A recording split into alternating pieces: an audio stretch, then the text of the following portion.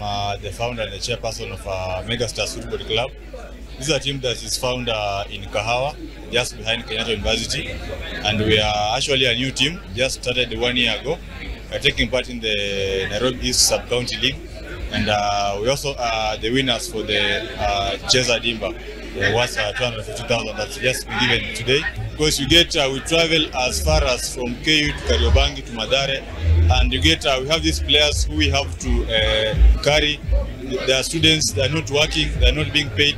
So it means as the management, we have to make sure that their transport is catered for. At some point they need to be refreshed.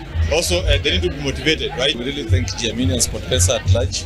They've really come along, they've really supported us, and I think this team is going to be a great ambassador of the grassroots back in home and in the grassroots football. Yeah, versus the community team, and currently we have about 30 players registered.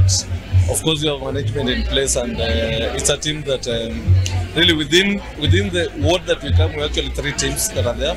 So you can imagine 3 teams coming from the same ward competing in the regionals.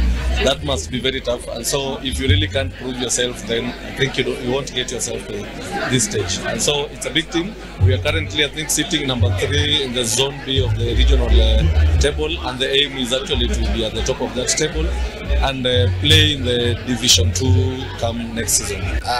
But currently playing Division 1 in the Kenya Premier League.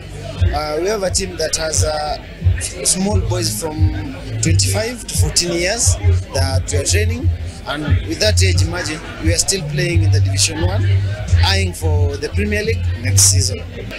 For basketball, we have a lot of challenges. For example, for our team, you can imagine we are like 42. So in a day we have like, let's say 30 people on the court. So we have to have so many balls. That's some of the challenges. We have shoes that we play on the court. Our court uses a lot of rubber. So a month or 2, if you are consistent on the court, you have no shoes. We have 30 million shillings for the whole year, but every month we'll be awarding top winners for gold, silver and bronze, and ensuring that those talents are uploaded to the website and are identified. So that's the whole essence of Tujiamini. The kind of talent you can upload onto the platform, and then you can get an award, because the whole objective of the platform is to identify talent. And then after identifying that talent, because Sport Pesa, we have the exposure. You can imagine you get someone from the grassroots who has no exposure, and Sport Pesa has that power to propel that talent to be seen everywhere countrywide. So that exposes even other sponsors. It doesn't have to be Sport Pesa alone, but it exposes that talent to countrywide sponsorship so that they can get the support that is required.